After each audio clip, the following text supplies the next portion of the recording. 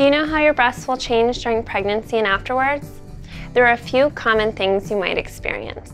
Most mothers experience tenderness and breast changes during their pregnancy. They may notice that their breasts get a little bit larger and their areolas get darker.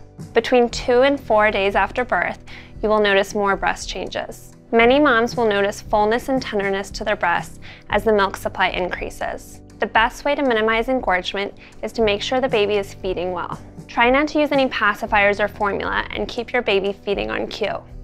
Some women find warm compresses helpful, and you can talk to your provider about which medications are safe to take while breastfeeding. Changes in your breasts are very normal. Talk to your UCHealth OB provider if you have any concerns.